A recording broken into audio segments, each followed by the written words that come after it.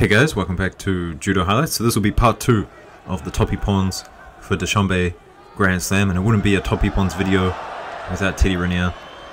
When he does throw out the big techniques, they have to be some of the best in the world.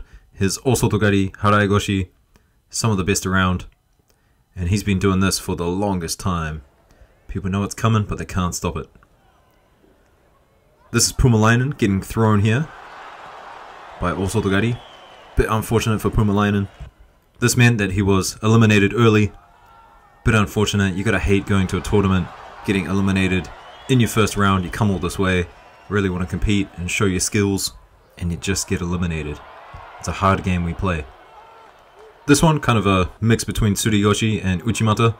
Starts it off with that belt grip and the split hip, and then just kind of elevates the leg to finish the throw. Now Daniel H, he's got some great judo. He's a real master at the front, Uchimata. Good at picking up people like this. You know, being in Japan, I kind of see a lot of short people do this technique, but when I think about it, I mean, if you've got long legs, kind of utilizing the leverage, it makes a lot of sense, right? This is a nice Uchimata. Kind of reminds me of Haga Ryunosuke, the hopping in there like that. I don't think you saw too many hopping, kind of one-step hop Uchimatas back in the day. Everyone was trying to kind of copy Inoue Kosei a little bit, and we all know his Uchimata is not really like that kind of hop. It's kind of more like a cross step, taking your back foot and stepping in front of your front foot. It's kind of an awkward one-step Uchimata, and not many people can do it, to be honest. Yokoguruma now, and this is a nice one. Hojo, he threw his opponent with the same throw, but didn't get a score for it, so it's nice to see someone getting an ippon with Yokoguruma. This is Kondo. He has a really nice Uchimata, kind of a fading back Uchimata. Kind of reminds me a little bit of Maruyama, to be honest. This one's an awkward one, not a reverse Seoinage, just because of how he controls the hands. It's kind of an awkward setup though. I was really surprised to see this.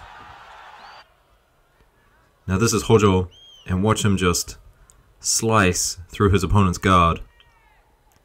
And this is the most basic of basic newaza passes. So it really makes you think, mastering the fundamentals, so important. Bochashvili took a silver medal. And at the last video I did say I wanted to talk about a kataguruma, and it was this one. Watch Blue's right knee. So the way, the angle that he goes in for the kataguruma kind of makes Blue kind of fold over his right knee, and Lombardo does the same thing. It's that angle, very important angle. Loving this Taiotoshi on the return. Defends the Ochigari, comes up with the Taiotoshi. Actually, that was probably one of my favorites of the tournament. Raniere again, featuring in this video twice now. This time for his Uchimata. And he's just so good. Knows exactly what to do in almost every situation. Stomp. Ochigari. Really hooking Ochigari. He must be so strong. There's not many people out there who are comfortable to take an inside position, left versus right, really stand up straight, and just kind of invite all sorts of trouble. But he definitely knows what he's doing, and very strong in this position. And here's his Uchimata. Never really thought Stump would develop in Uchimata. Always thought he would just stick to his newaza, but no, he's got really nice ashiwaza. Of course, the Hizaguruma, which he's known for. Now this one here is absolutely insane. I guess you would have to call it a Suinage, but just complete tewaza. Look at the fake. I mean, Yonezuka, he fell for that fake completely. All about the fake, that throw. Nice Uchimata here by Gersak. It's always good to see someone upper wazari and still go for it. Although Yeats Brown, she kind of walked onto that, and I think Gersak just said, "Thank you very much. I'll take the Uchimata." Low Seoinage attempt here. And then a low Kosoto. Very awkward kind of combination here, but I mean, Blue wasn't moving. Had this kind of awkward low posture. And then White just took advantage of it. Smashed him into the mat with that kosodo. I guess you would call that a kosodo gake. Now An, I'm surprised that he made it out of this with his knee intact. Looks like he kind of fell over it in an awkward way, but I just saw him competing in the Kazakhstan Grand Slam today, so he's not injured. Although he did have an early exit in that one as well. Not the greatest time for An at the moment. Now let me know what you think of this one. Is this a utsurigoshi? The way he kind of hits his hand on the back of his opponent's back, he's not really taking a belt grip or an ogoshi grip.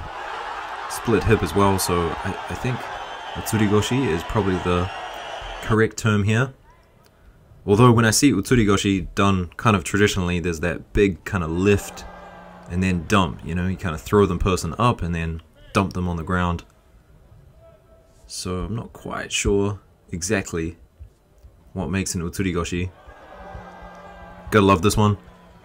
The off the grip tail toshi. And this one too. Check this one out. So really strong fake with the first uchimata. And Blue, I mean, he fell for it completely. Watch this foot stomp by White right here. It just completely broke Blue's posture and made that second uchimata attempt much easier. Now this is a nice one. Look at Blue, you can tell he's looking for all sorts of things. And White, I think he wanted to get out of that situation, but Blue just didn't let him. You can see Blue, look at his posture compared to White's. Really upright, available to do anything he wanted, and he chose the osotogari there. This one off the grips. And White, I mean, he almost made a huge mistake by putting that hand over the top like that. Stayed really tall. I'm kind of surprised Blue didn't take more advantage of this situation. Have a look at White. He's very tall as he takes that grip. And Blue, he tried for the ochigari, just didn't have enough power or hook on that leg, went to his knees, and then got countered. So just a few more here, guys. But anyway, this is the last one, guys. Nice bit of newaza from Teddy Raniere. I'm sure he's got some decent pins as well, and a whole lot of weight to put down on people. I'll see you in the next one, guys. Peace.